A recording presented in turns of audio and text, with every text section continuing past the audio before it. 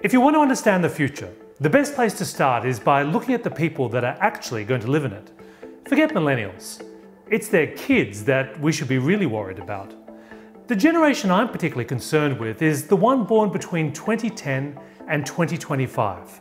The eldest were born at the very early days of the smartphone revolution, while the youngest were truly children of the pandemic.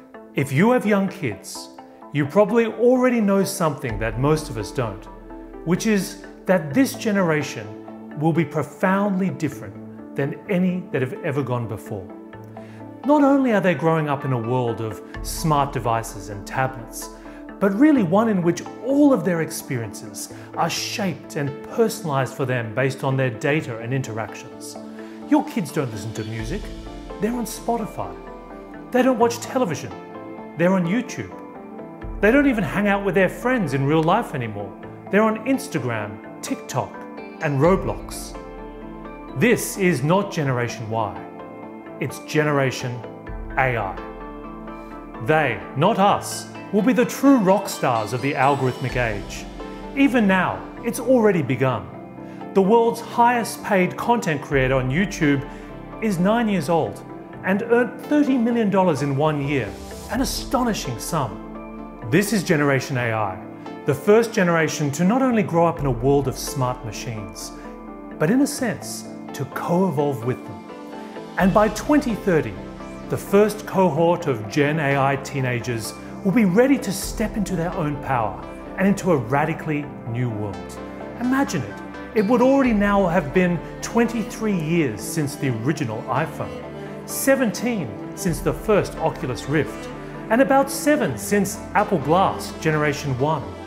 The whole digital transformation race, by now, has been won. AI will infuse everything from healthcare to urban mobility, retail to entertainment. In this new era of algorithmic experiences, brands will also need to be more data-driven and adaptive, personalized and fluid. If that all sounds like madness, believe me, it's just the start. Marketers will miss the good old days of just bribing social media influencers and being SEO smart. Engaging Gen AI won't be as simple as Gen Y.